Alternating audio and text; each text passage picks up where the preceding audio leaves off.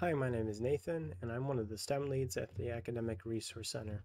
And today I'm going to be going over browser maintenance tips. So one good tip is to be generally mindful of the amount of tabs that you have open. If you if you have too many tabs open, it's going to slow down your computer and you won't be able to work efficiently. So what I would recommend is removing some of those tabs. And as you can see here, I've got plenty of tabs that are open. So let's just go ahead and get rid of those.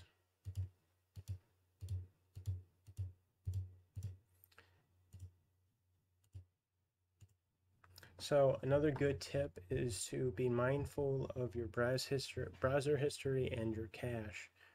So every now and then you're going to want to delete, you're going to want to go over here, and then for some Google Chrome users, those little three dots up here.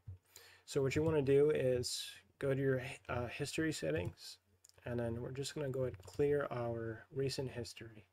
So we can clear our browsing and download history, our cookies, our cache, and our form and search history. Doing this will allow our computer to run more efficiently, and it will also get rid of some unwanted storage space. Another good tip is bookmarks.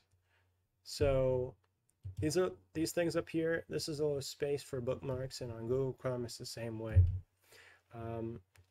Some of you may not see this. All you have to do is go ahead, go over to this little white space right here, right click, and you can go to your bookmarks toolbar and click on Always Show. So now that you have that on, you can use this area for shortcuts to get to your classes or just to get to your Canvas dashboard. So instead of having to click on my Brightpoint and then signing in and all that stuff, you can just go here, dashboard.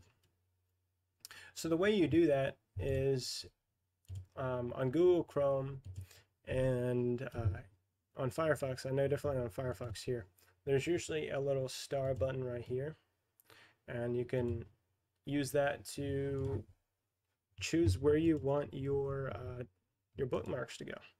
So now that I have it saved right here, I can just go back here whenever I want to go there. I don't have to type it into Google, and I don't have to do any of that stuff. Well, another good tip I've got for you guys is split screen. So you can have, I know this is very useful, especially when doing math homework. I can have my assignment on this screen, then I can have my calculator on this screen. That way it's a lot easier to just access a lot more of my resources. Then another good tip is to keep in mind the amount of programs that you have open, because if you have too many and you're trying to run Zoom and trying to do, you've got Zoom and you've got your web browser open, you've got plenty of other programs open, it can kick you out of your meeting whenever you I know that for a lot of smaller computers. So generally you want to be mindful of the amount of programs you have open. If you're not using it, it's just best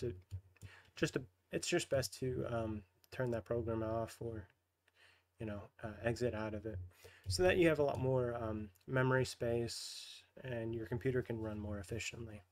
I hope everything so far has been helpful. If you have any more questions, please come see us at the ARC.